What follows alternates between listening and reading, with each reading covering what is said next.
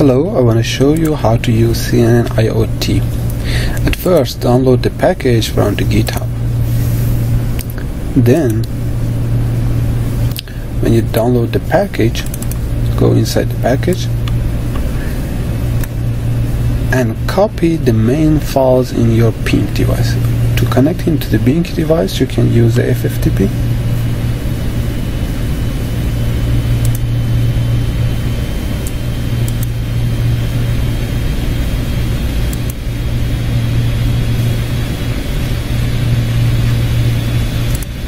You can use SFTP and then name of your PYNQ and then home folder and Xilinx. Then click on connect. Then you are connected to your PYNQ. Now you can create a folder. Let's call it test.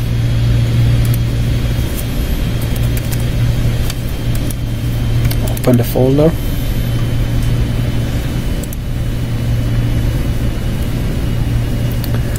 And then go to the download. Where did you download the? Copy these files,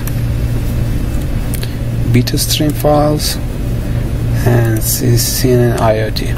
I also copy the MNIST weight, the MNIST dataset, and Cnniot model that we want to show you today to the PYNQ that we can use it. Also, there is a sample of Cnniot CPU and FPGA that you can copy on your PYNQ.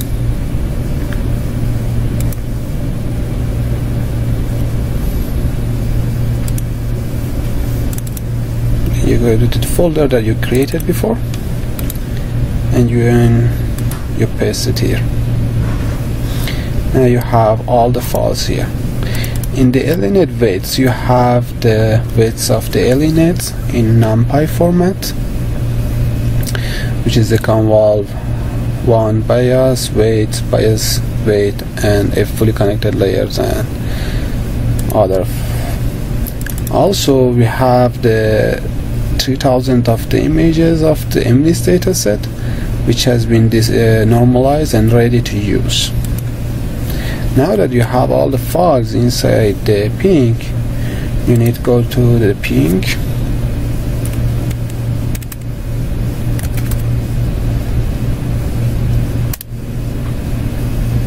When you connect to your PYNQ, you can find your folder. Let's test. So for running the FPGA version, you can open this Jupyter. So here you can see that we import the Cnniot, which we uploaded before. And the second part, we are loading the NumPy weights for different layers, convolution, fully connected layer, and MNIST dataset.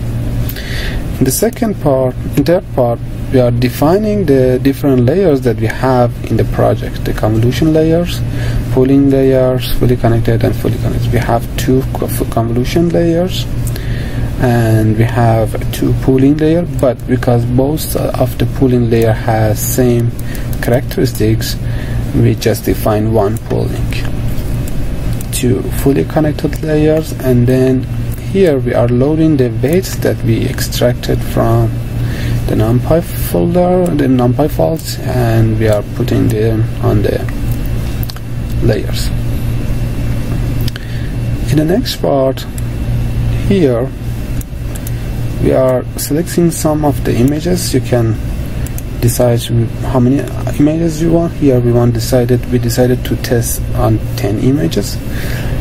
And then one by one forward the images. You just call the layers dot forward and put the image that you want to send, and the DMA that by default you can use the Cnniot.dma, but if you design your hardware you can change to whatever you want. And the output of this layer goes to the input of this layer, and this continue. We have a convolution, pooling, fully connected, and fully connected finally.